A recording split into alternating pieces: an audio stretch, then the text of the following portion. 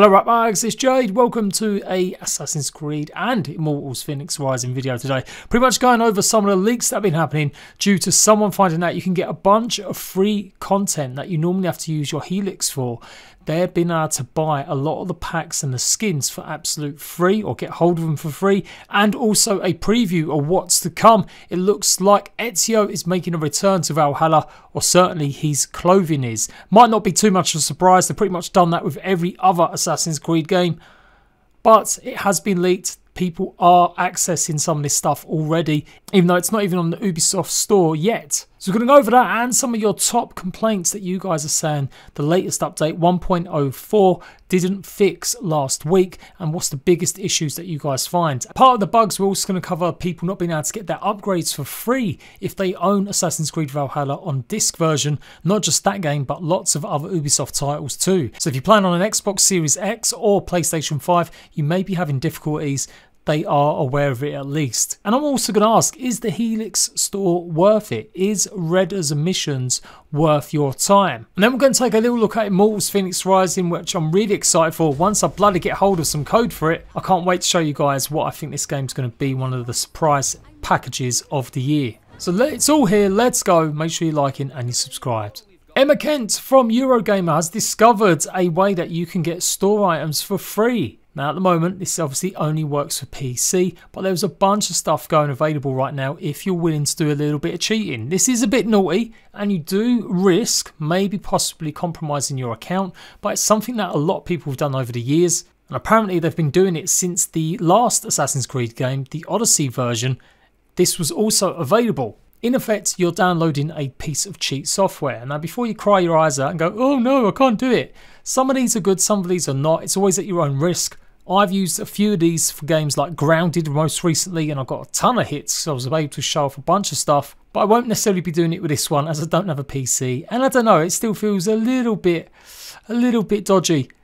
You might be in the realms of Ubisoft one day asking for its money back, or it shuts your account down, as the items that you're getting are the ones that you normally have to pay Helix, and obviously with Helixes you need to use your real money. But there is a handy little tutorial. I'm going to leave the article in the description or the comment section. You go and check it out and it'll have all the links you need if you want to go and check it out for yourself. I'm not going to put it out there for myself. I think you should go and give the actual original story a bit of a click. But certainly it does show off pretty much how to get a bunch of stuff, and it is pretty legit. Some mad Russian hacker. To be honest, these softwares work on so many games, depending if they're using Unreal Engine or Unity, etc.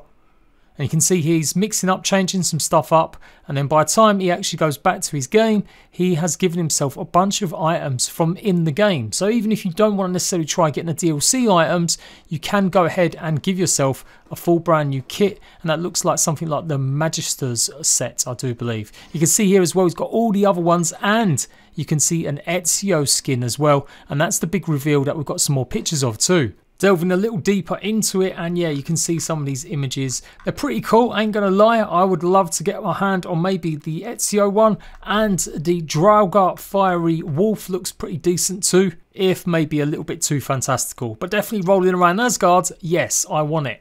So you would assume that they would maybe try and shut this down pretty quickly, but it appears they've not, like I said, shut the one that has been running since Odyssey. So that's like 2 years ago. The best thing about this though is that because it's tied to your Ubisoft account, you will be able to take it with you. So if you happen to have Assassin's Creed on the Xbox and PC, you will be able to take and use all the skins that you get, either legitimate or not, across both. Now obviously a big shout out to all the users that posted these images of it. This is not actually currently in the Helix store yet. I'm sure it's going to pop up on rotation very soon. So if you're not interested in cheating, but you are very much interested in some of these skins, then these will hopefully be appearing soon. And this brought me to mind to talk about Redder's shop. In a couple of my videos, I've stressed that I'm not a big fan of Redder's shop. I don't like the idea that you can go and buy some of these cosmetic items. Before you all jump down my throat, hear me out. Yes, it's free Helix items. It's basically the stuff that you would normally have to pay real money for, but you get a chance to earn it yourself. You can grind for it, find the opals, and there you can get some new pieces. So it sounds good in theory. The reason I don't like it is because it does encourage you to then go and visit the main shop. Mainly because Ubisoft are a little bit stush still. basically offering you one piece of an armour set, full well knowing that you're going to want the rest of it. Now yes, you could grind it out for weeks and weeks on end, but there's no actual telling sometimes what pieces are going to be coming in rotation. And so if you're looking for a brand new set of armour, the mythological set that you like the look of, if you're trying to grind it without spending any real money, well, you're probably going to have to like no-life the game for a considerable amount of time. Now, yeah, I've heard all the money-making methods of how to get opals. You get what, like one weekly challenge which gives you like 20, you get the daily ones which give you 5 each, and then you can go around the world and explore and get some too. But it isn't infinite. You do run out of opals eventually in the game. I'm at level 200 and just by completing quite a bit of abilities and skills and a lot of the missions. I would say I've just done Wessex. I've pretty much got most of the areas unlocked now, and I've completed about 7 or 8 regions. I've still only got about 110, 115 opals. Bearing in mind, one cosmetic piece is usually around 100 or 120. The idea that you're going to sit there and grind out all of these is laughable. So yeah, I take it to you, all the guys that will comment in some of my videos, "Oh, opals are great, don't ignore this shop." I just don't get it. I don't understand why you'd want a no-life or grind away for something, even if it is trying to get the full suit over like the next space of 6 weeks. Don't get me wrong, maybe you're playing the game a little bit slower, and so it's not that big a deal. You're going to play it a few hours every day, and you expect it to last like 2 or 3 months. But I think a lot of the way you guys are commenting on my videos, a lot of you have gone through the game already, the majority of it. So why are you then going to just grind for some armour that is really not that much different from any of the armour sets that are in the game also? I generally want some feedback on this. Does it really matter that much that you get some mythological armour set for free from Redder? Is it you guys sticking a big 2 fingers up at Ubisoft for getting this stuff for free instead of buying it? Because my thing is that I just don't like the way that Ubisoft kind of tease you with it and then make you try and go to the Helix store. Because the idea being that you want to go there and just buy the full kit. Like obviously if you've got the opals there, you might as well spend them. So if you have managed to get like 300, 400, whatever, you do you. Go and buy the weapons, great stuff. But I just feel it's a bit shoddily done that Ubisoft kind of put Redder's store right front and centre of the settlement. And of course for me, the reason people were bringing it up was because I said in my settlement guide, don't bother getting Redder's place upgraded. It's not like the priority. There's plenty of other things you can use. And I still stand by that. I still think there are better things to go and upgrade rather than the basic free tease me Helix store. That's an opinion. You can have yours, that's mine, and I just don't think it's worth your time until maybe later. Certainly not until you've got enough Helix credits, opals, to actually buy something. Anywho, just my 2 cents worth. Ubisoft have been great. They sent me early copy of Watch Dogs just about, and I got a week worth early content of Assassin's Creed Valhalla. I'm hoping to get Immortals. They sent me some swag as well. But I'm always still going to be a bit critical, guys. I'm not a fully 100% shill. I would always try and give you a good balance between both sets of views.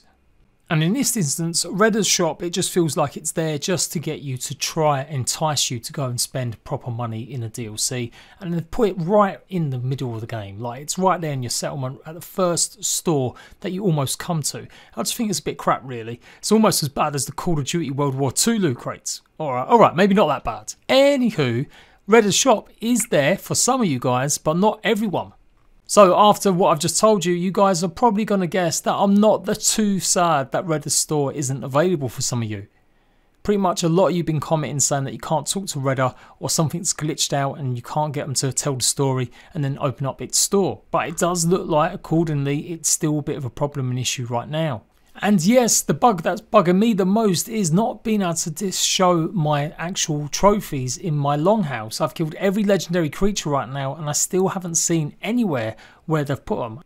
It's proper annoying, and for sure I think definitely we need to get some more stuff happening with the updates. So hopefully it won't be too long before we get a next update and it will fix a bunch of the outstanding issues still. And of course the biggest bug that a lot of you guys are complaining about is that you've got your new PS5 and you've not been able to get the upgraded version if you own it on disc.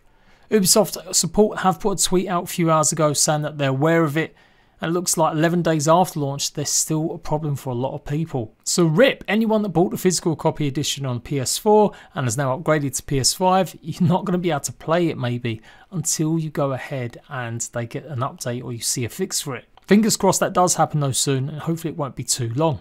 So a couple days ago I posted my thoughts about Immortals Fenyx Rising, which I got access to a good few months ago with a 2 or 3 hour session. It was a great game, I really enjoyed it, and I'm hopefully going to be able to show you guys a lot more of it in the coming week or so. But how's it actually doing? Not too bad at all. 77 on Metascore right now. Obviously today is the big review day, so most outlets will be getting their reviews out. Bearing in mind this is still out with only maybe 12 critic reviews so far though, and 9 of them are positive, 2 are mixed and 1 negative. So yes, it's definitely a mix between Breath of the Wild and some of the tropes you've seen in a lot of Assassin's Creed games. I definitely want to give this a go more. Really enjoyed my time with it, and like I said, if you want to see more thoughts about what I think about the game, go and check it out. And obviously them reviews are all available. I'm sure you're going to see a lot more streams and content over the next few days, but I thought I'd plug it a little bit to expect to see some of that as well. And that is it guys, that is a little Ubi news update today. If you like this, you want to see more, make sure you let me know. And as I said, let me know your thoughts on Reddit and the store, and whether or not it's worth your time grinding out for some of this stuff. Until next time, laters.